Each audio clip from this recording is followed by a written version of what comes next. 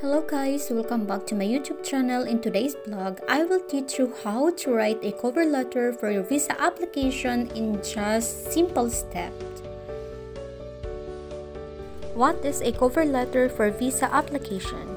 It is a necessary part of your visa application because it is a way to introduce yourself and the reason why you want to travel to that specific country, as well as to communicate with the visa officers who are handling your application.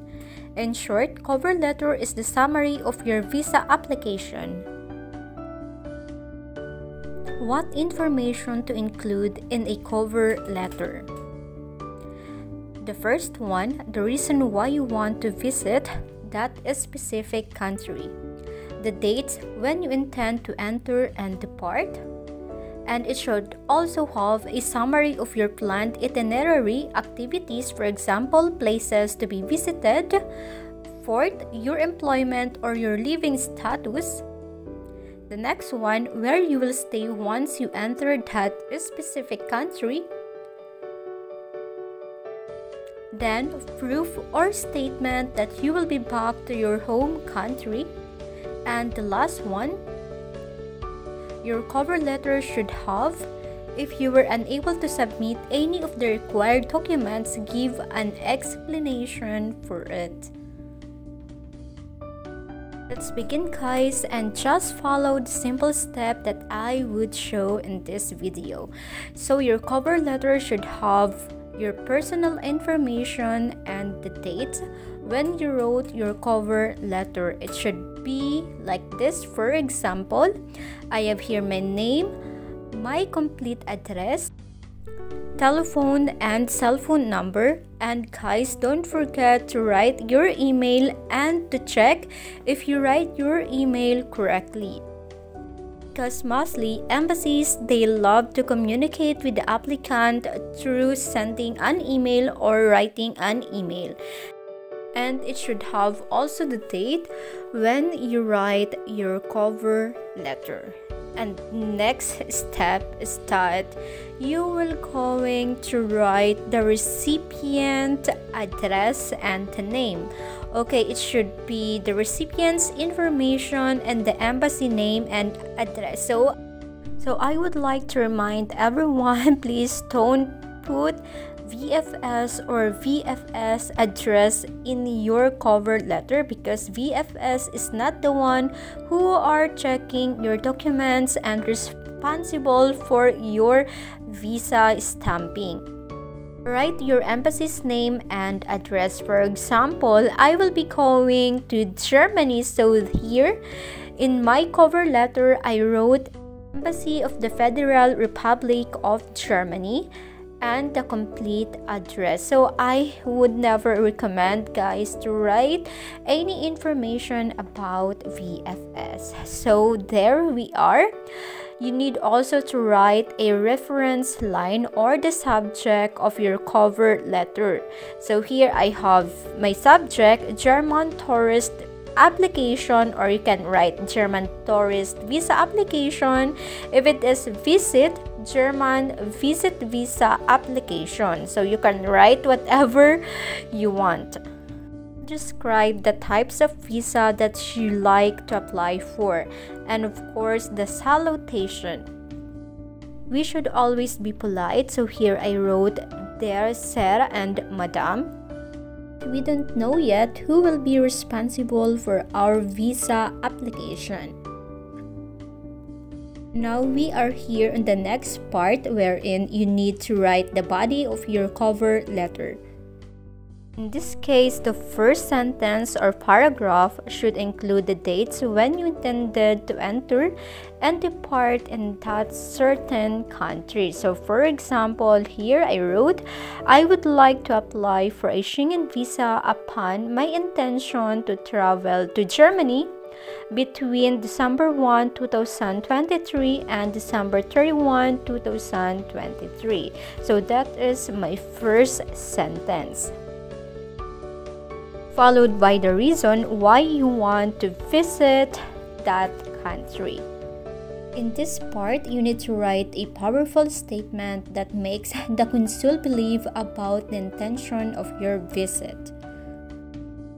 For example, I wrote, I had chosen to spend almost 1 month in Germany as I strongly believe that I need time to visit the most important tourist attractions and get to know the German culture that I've been fascinated with ever since I was a child, such as the night Christmas market in Dresden and Olympic Stadium in Berlin. Telling such a story can be a powerful communication tool because the embassy or the consulate officers can understand who you are and why you should get a visa.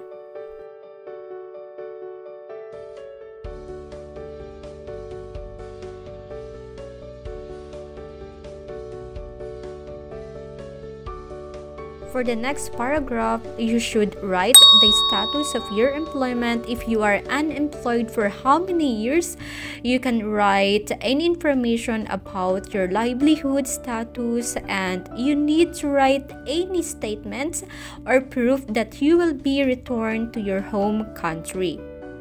I will give you another example again. I recently resigned from the company I have been working with for 5 years before looking for another job in the Philippines. I think I deserve a break, so I've decided to travel and use the savings I got from working to visit Europe for the first time. I will return on December 31 to start looking for a new job or new career. I will return on December 31 to start looking for a new job. If that is not what you plan, you own a business, you can write, I will return on December 31 because I have a business to be managed. If you have children, you can say, I will return on December 31 because I am responsible for my children's welfare. It's simple, you can write, I will return on December 31 to take good care of my children. And also, you need to mention where you will be staying most of the time once you enter your destination. Most of the time, I will stay at Hotel Lafayette at 23 Rue des Alexanderplatz. The hotel is located within walking distance at the most important places of interest in Berlin. To give a hint for what you would like to visit, you can present a summary of your planned activities. It should look like this. So you can see a planned itinerary for my activities.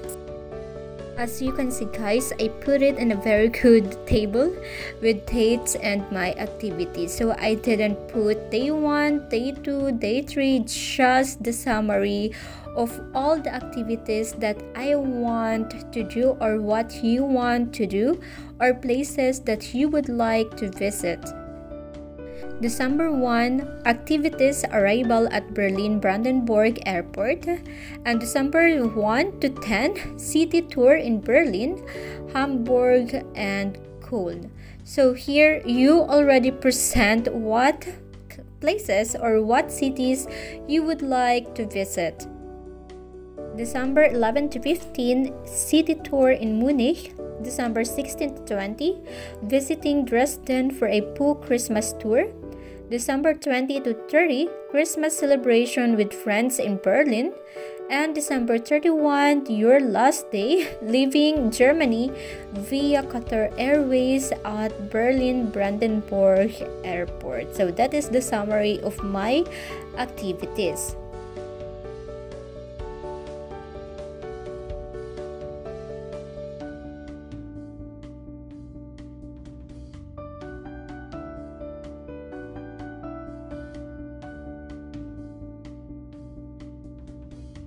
And for your supporting documents, you can make a list like this. The following documents have been attached to support my visa application. Here are the following: round-trip flight ticket, hotel reservation, bank certificate, 6 months, detailed travel itinerary, confirmed tour and cultural booking or tickets, travel health insurance, and proof of rudeness, and so on. If you have more documents, you can add it here, because more documents have high chances to get a visa. We are almost done, guys, and at the last paragraph you can say, I trust that you will find everything in order. For further information, do not hesitate to contact me. Thank you in advance for the favorable response to my visa application. Before your letter end, don't forget to write the closure, best regards, and the most important one is your signature as an applicant. Your cover letter must write and signed by yourself and not the other people and not even your sponsor. Only you as an applicant can sign your cover letter. And this is how it looks, guys. So I would like to present to you the Microsoft copy of the cover letter that I wrote. This is also the same cover letter. The content is the same as what I presented to you a while ago.